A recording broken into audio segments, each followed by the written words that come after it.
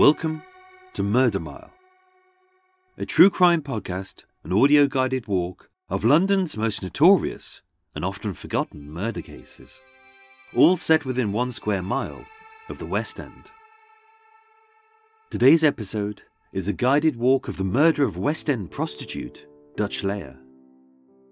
And even though her brutal and violent death is often attributed to the infamous Soho strangler, her actual killer has escaped justice for more than 80 years.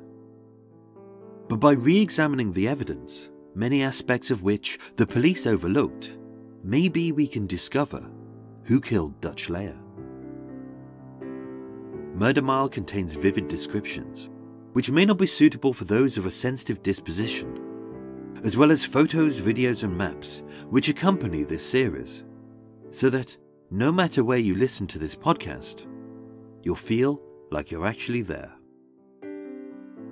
My name is Michael, I am your tour guide, and this is Murder Mile. Episode 4, The Mysterious Death of Dutch Leah.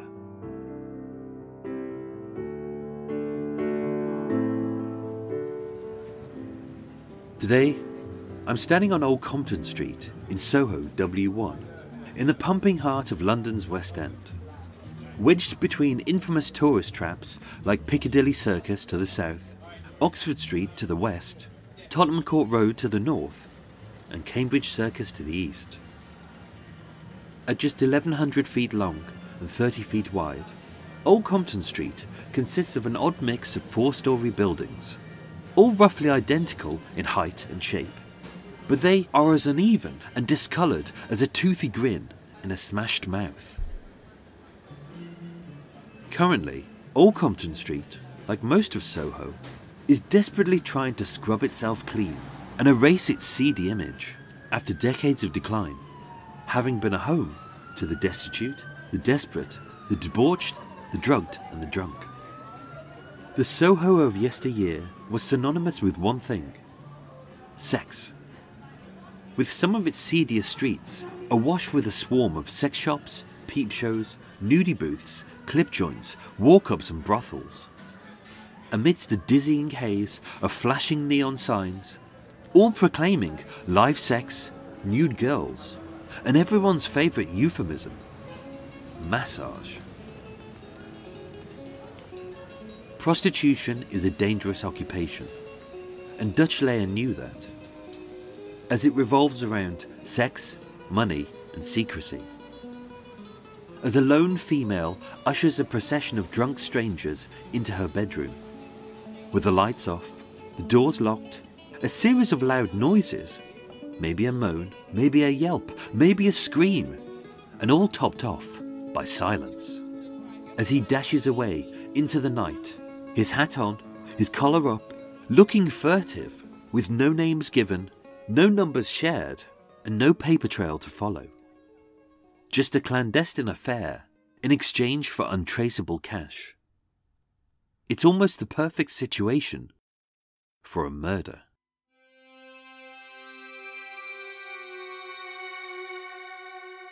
And yet, the life of the Soho prostitute Dutch Leah is even more mysterious than her death. You see, Dutch Leah wasn't Dutch, and neither was her real name, Leah. She was born Constance May Hines in 1914 at the East Ham Hospital in East London, one of the most deprived areas in that era.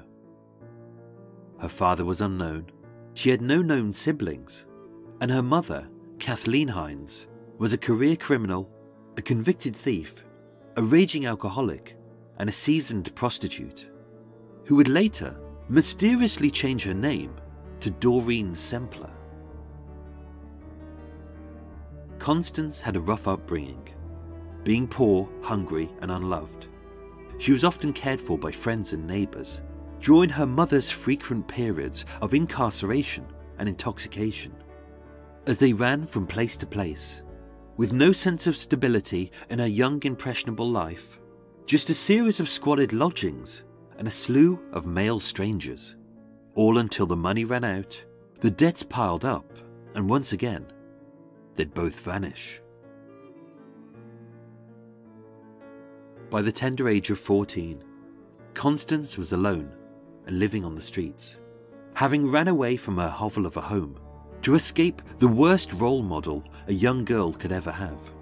But by then, the damage had been done. By the age of 18, she'd shacked up with a ragtag bag of unsavoury characters and already had 8 convictions for prostitution, all of which funded her rampant alcoholism. And by the age of 22, she'd been married twice. Once to a waiter from Margate called Robert Thomas Smith, and once, scandalously for this era, to a black entertainer called Jim Rich, with whom she had given birth to a baby girl, who she'd later give up for adoption. By 1936, the year of her death, aged 22 years old, Constance May Hines had been a prostitute for almost a decade. And like many London-born prostitutes, she'd adopted a street name that made her sound more exotic. She'd become Dutch Leah. She was short, slim, petite, with dark bobbed hair and dark brown eyes, all set within a sweet face which belied her horrifying upbringing. But Dutch Leah wasn't her only nom de plume. As in every shop, on every street, she was known by a variety of different names to disguise her deeds, including 3 different spellings of her surname, as well as Leah Hind, Leah Smith, Connie Smith, Connie May Hines, and Constance Smith, having officially signed her marriage certificate to Robert Thomas Smith as May Constance Hines. And she was also affectionately known as Stilts Leah, on account of her love of wearing very high heels. And just like her mother before her, everywhere that Leah went, she hastily ran from shabby lodging to hideous hovel, leaving behind a trail of unpaid bills, overdue loans, and angry debtors. She'd spent her whole life running, but soon her running would stop. By the end of April 1936, she'd moved into a dilapidated second-floor lodging at 66 Old Compton Street. Today, over 80 years on, although pristine white, the 4-storey building has hardly changed. But back then, it was run-down, leaky and cheap, with a seamstress called Shaw's who repaired ripped clothing on the first floor, a chemist shop called Fraser's who sold cures, tonics and condoms on the ground floor, and the house was smack bang in the centre of Soho's clubs, pubs and red light district. Either the best or the worst place for a hooker with an alcohol problem. This was the thought of Stanley, Leah's new boyfriend of just 4 weeks. Born in Aldershot in 1912, Stanley Gordon King was a small-framed, sweet-natured, caring but easily duped 24-year-old semi-professional magician who performed conjuring tricks for a living in the local flea pits to a series of disinterested punters as an easy distraction between booze and boobs. Having met her in a bar just a few weeks prior, their courtship was brief, loving and passionate. But as much as Stanley was smitten with the still married Leah, or Constance, or May, or whatever her name was that day, their relationship was built on a lie. As Leah had told Stanley that she was a waitress. Therefore, with Stanley out plying his trade from dusk till dawn, it must have seemed perfectly reasonable that Leah, as a waitress, would know a lot of men. It must have seemed perfectly reasonable that Leah, as a waitress, working shorter hours than Stanley, should have the only key to the second-floor flat. And of course, it must have seemed perfectly reasonable that if Stanley wanted to enter his own flat, that he had to stand outside in the street and whistle up to the 2 windows of their bedroom and wait to be let in by Leah. Everyone knew about Dutch Leah, whether barmen, bouncers, club owners or landlords. Everyone from Charing Cross Road to Shaftesbury Avenue, right through Cambridge Circus, everyone knew that when Stanley was out performing tricks, Leah was turning tricks for 10 shillings a pop. Everyone knew, except Stanley. No one knows where, when, or how Stanley found out the truth. No one knows what was said. But what is known is that, being so smitten, and only seeing the best in her, Stanley asked Leah to go straight, and to quit the sex trade forever. She promised she would, but she never did. Leah was living a life which was all about lying and running. And not long after that, Leah was dead.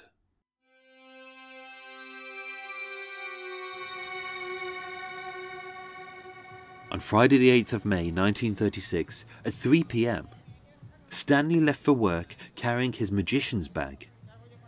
Not long afterwards, Leah headed east on Old Compton Street, down Moore Street and onto Cambridge Circus, outside of the Palace Theatre, which was her regular patch for picking up punters. By 11:30 p.m, she had already had sex with 6 men, and at 10 shillings each, which is roughly £32 in today's money, she earned the equivalent of £192. But by midnight, she was short on cash, having squandered it all on gin, trinkets and gambling. And then she set off, down the slowly dying bustle of Shaftesbury Avenue, and Dutch Leah went looking for another punter. At a little after midnight, Emilio Plantino, a 26-year-old hall porter at the London Casino, witnessed Leah walking west along Old Compton Street with a man who he describes as being of fair complexion, slim, clean-shaven, with light brown hair, brushed straight back, which was thinning on top, who wore a dark raincoat, but no hat. Roughly 30 minutes later, Lily Joyce and Nellie Few, a close personal friend of Leah's, saw her turn off Wardour Street, walk east along Old Compton Street, and enter her flat at number 66. She was accompanied by a man, described as in his 30s, 5'8", foreign-looking, with long dark hair and a slouching gait. He was wearing a dark overcoat and a dirty cap. This is the last known sighting of Dutch Leah alive. At a little after 3:30 a.m, on the morning of Saturday the 9th of May 1936, Stanley finished his 4-hour shift as a conjurer at Billy's Club on Little Denmark Street, and walked down Charing Cross Road and onto Old Compton Street, barely a 5-minute walk. And not having his own key to the flat, Stanley stood in the street and whistled up to the second-floor windows, hoping to get his girlfriend's attention. But there was no reply. Stanley would have to wait. At 8:45 a.m, Stanley tried again. But still there was no reply, except inside he could hear their 6-week-old puppy whimpering, its childlike cries emanating from inside their bedroom. Growing concerned, Stanley started knocking on the communal door, his loud hammering alerting the seamstress from Shaw's on the first floor, who arrived 2 hours prior and promptly let him in. Stanley raced up the stairwell to their flat and tried the door, but it too was locked. The harder he knocked, the more the puppy's cries grew pained, desperate and terrified. And yet still, his girlfriend didn't answer. With brute force, Stanley tried to break down the wooden door, but as a man of slight stature, more used to magic tricks than manual labour, the door barely budged. So he dashed across the street to a nearby cafe, where his friend James Adams, a builder by trade, was eating breakfast. Moments later, with a loud crack and a bang, the door broke wide open. Inside the flat was the terrified puppy. And so was Leah. Suddenly, the room was gripped with an eerie silence as Stanley stood there, staring at his girlfriend, too scared to scream, too numb to run, and too terrified to turn away. Leah was lying across their double bed, partially dressed, with her stockings rolled down, her slip rocked up around her midriff, almost as if she was getting ready for her next punter, but no sex had taken place. Instead, around her neck, a thin copper wire from an electric light cord had been tied, having been used to brutally garrote her.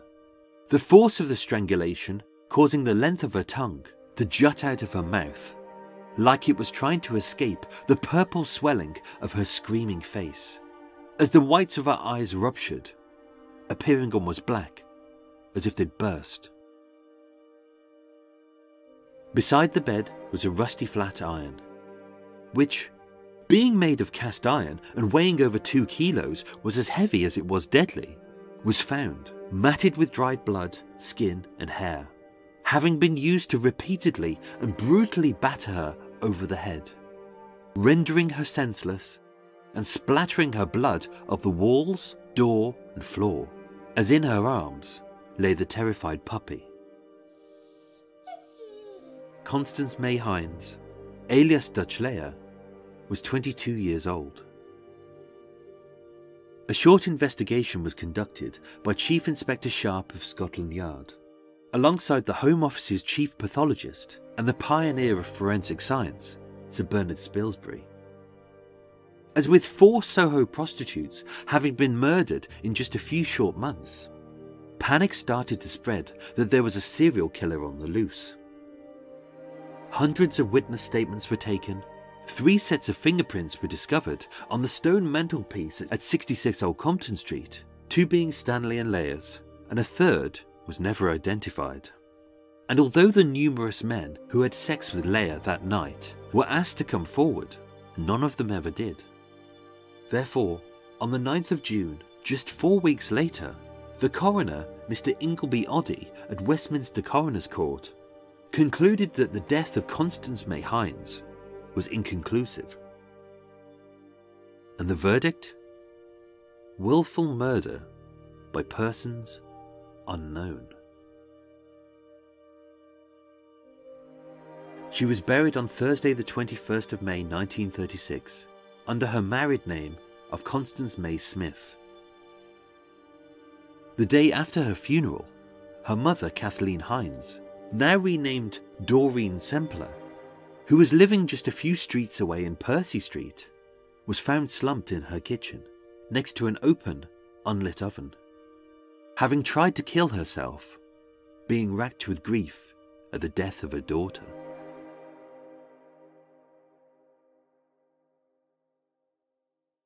So, who are the suspects? Stanley King, her boyfriend, and the person who discovered the body was initially the police's prime suspect, but was ruled out owing to a cast-iron alibi. 1. Stanley did not have access to the flat as he didn't have his own key. 2. Stanley was confirmed by 3 witnesses, Emilio Plantino, Nellie Few and Lily Joyce, as not being either of the men who entered the flat with Leah shortly before her death. And 3. He was working at Billy's Club on Little Denmark Street between 11:15 p.m. and 3:30 a.m. and the pathologist recorded Leah's death as having occurred at 11:55 a.m. or a little after that. The police also interviewed her previous boyfriends, lovers and husbands, all of whom had alibis. Robert Thomas Smith, the Margate waiter, and her estranged husband had been out that night with friends in Kingston-upon-Thames, 12.5 miles away. And as much as the tabloid journalists drawled over the detail that the police were seeking a coloured man in connection with the murder, Jim Rich, Leah's former boyfriend, father of her baby girl, and a black entertainer at the notorious Shim Sham Club on Wardour Street, was proven not to be her murderer, as at the time of her death, he was in prison. And as much as the tabloid press were less eager to actually report the facts, and were more fixated on attributing the violent death of another dead hooker to the infamous Soho strangler, a maniac who had allegedly murdered 3 other prostitutes over the previous 9 months, which is a ridiculous theory I shall happily debunk in a later episode. The investigation ground to a halt. And setting aside the suspects for a second, what was the motive? Why was Dutch Leah killed? There are 3 possibilities. Number 1. Rape. Not possible, as the murderer launched his brutal attack on Leah as she was sitting on the bed rolling down her stockings, and the pathologist confirmed that sex had not taken place. 2. Robbery.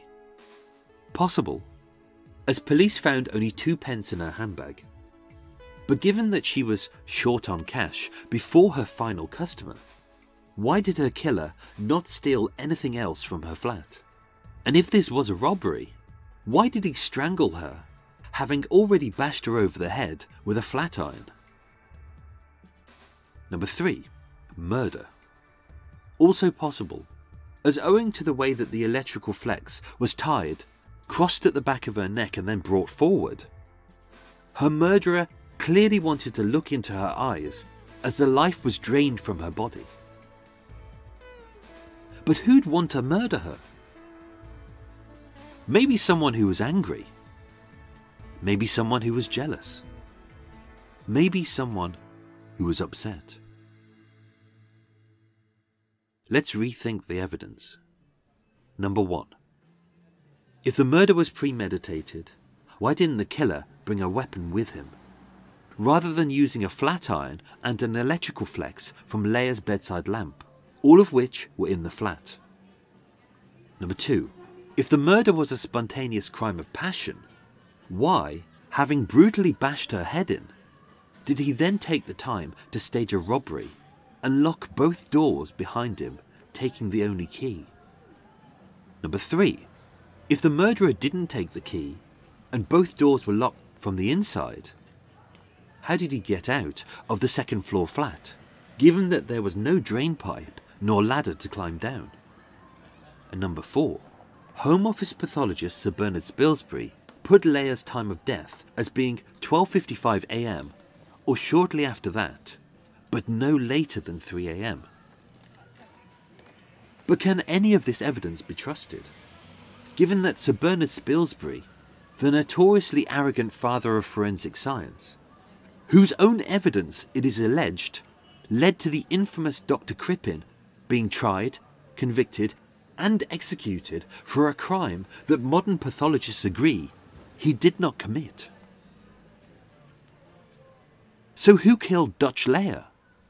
The police's original chief suspect was her boyfriend, Stanley Gordon King. His alibi was that he was performing magic tricks at Billy's Club on Little Denmark Street between 11:15 p.m. and 3:30 a.m, which is just a 5-minute walk or a 2-minute run from 66 Old Compton Street. And yet, how can anyone vouch for the whereabouts of one person in a busy nightclub on a Friday night for the full 4 hours that he was supposedly there? He also claimed that he didn't have a key. But why would a man who is rightfully suspicious that his new girlfriend is still a prostitute, given that she's a 10-year veteran of the sex trade who lives smack bang in the middle of Soho's notorious red light district, why would he allow there only to be one key to the flat that they both shared? Having discovered she'd broken her promise to quit the sex trade forever, was he angry? Was he jealous? Was he upset that his girlfriend was sleeping with other men, in his home, in his bed, on his sheets, the sickening smell of a strange man's fluid staining her lips? And having whistled up to Leah's window several times between 3:30 a.m. and 4:40 a.m. to be let in, an unusual act in its own right, and then trying again at 8:45 a.m, what did Stanley do during those 5 hours that he was alone? Why are there only 3 sets of fingerprints at the scene? Leah's, Stanley's, and one other. And finally, why? If Stanley was at work, did the police remove from the murder scene and put into evidence something that they would later describe as a conjurer's apparatus? Was this apparatus always in the flat? Or having used it in a show and no longer needing it, did Stanley return home with it earlier that night? So who murdered Dutch Leah? Was it Stanley King, the jealous boyfriend? Was her cruel and violent murder just a conjurer's trick to make her disappear? And was his alibi simply a magician's sleight of hand? Unfortunately, that is something that we shall never know. As now, over 80 years on, the murder of Dutch Leah remains unsolved.